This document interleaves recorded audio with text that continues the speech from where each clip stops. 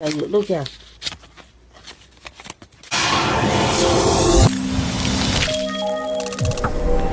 Welcome to Grung TV, the entertainment hub for news, views, reviews, and gossip. Don't forget to like, share, and subscribe, and turn on your notification bell. Control na this place. Look here. Look here. Look here.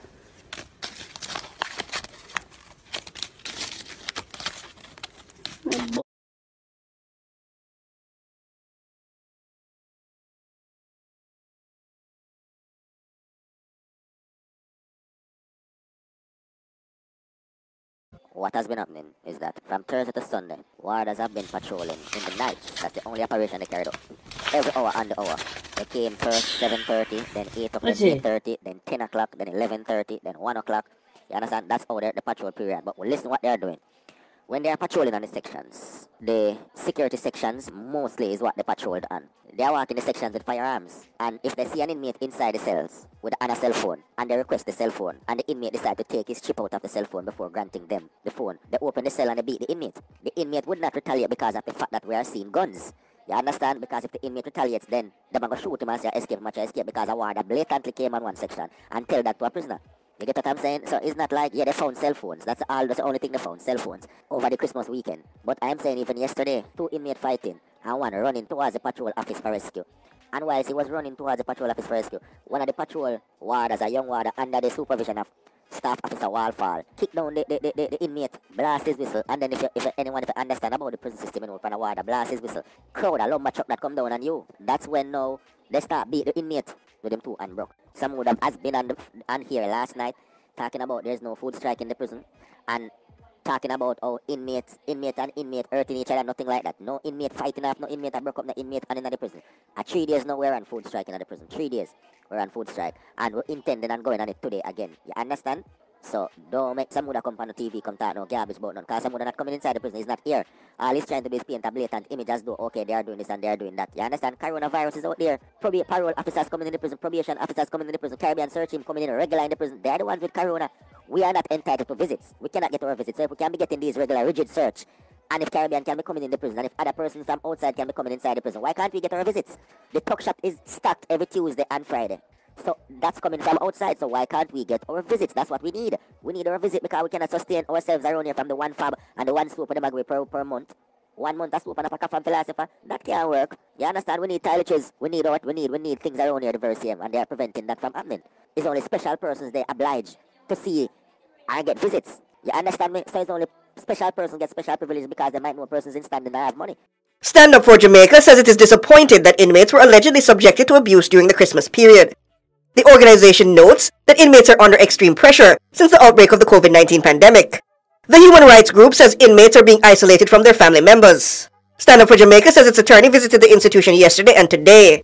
According to the human rights group, its attorney collected several reports from inmates at the facility.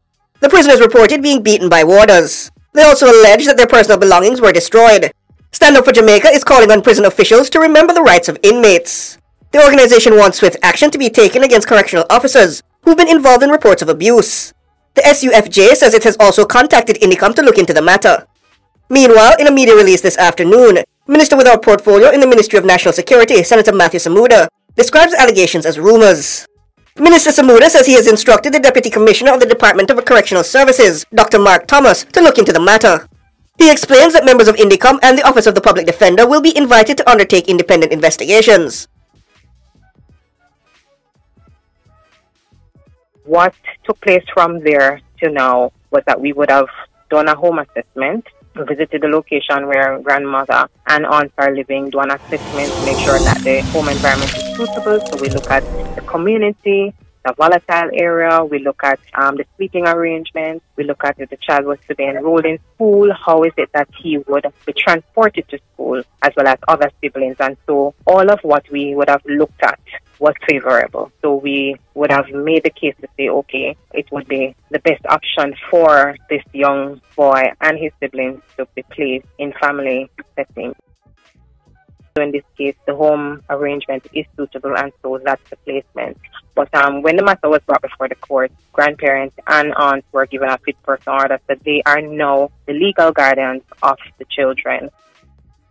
As it relates to mother, our understanding is that the police would have dealt with that element of it. She was arrested and charged, but I understand that she's now on bail. Can't say much about that, but we are still following up where that is concerned. Our last check with this young boy is that he's doing very well. His siblings are also doing well. They have settled in. The next action for the agency is to ensure that we are doing the follow-up visits to the home to make sure that the placement is going well and there's no breakdown if there are any needs of the family. So, of course, we have to look at the parenting sessions that need to be held. We have to ensure that we go through interviews with the children to make sure that if they're having any challenges, those are things that they would communicate to us, and we work with the family to see how best we can facilitate or help, whatever situation there is. We are the ones who are supposed to be protecting our children, ensuring that they are safeguarded from harm, and those things have to do with chemicals, such as alcohol and smoking. So it's important that we're reminded of that. If we see that, situations of that nature happening in communities with a neighbor or down the road, it is important that we make the report. It is important that we have a conversation with family members to see that this is not right. Our children have rights, and that is definitely not what needs to happen.